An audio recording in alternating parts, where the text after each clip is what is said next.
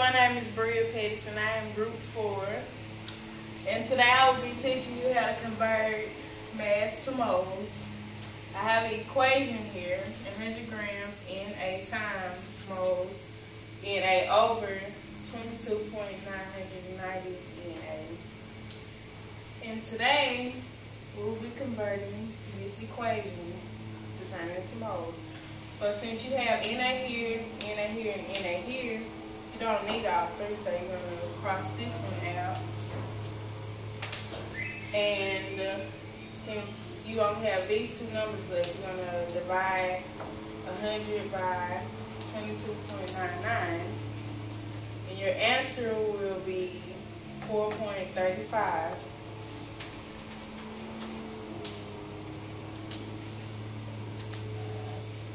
And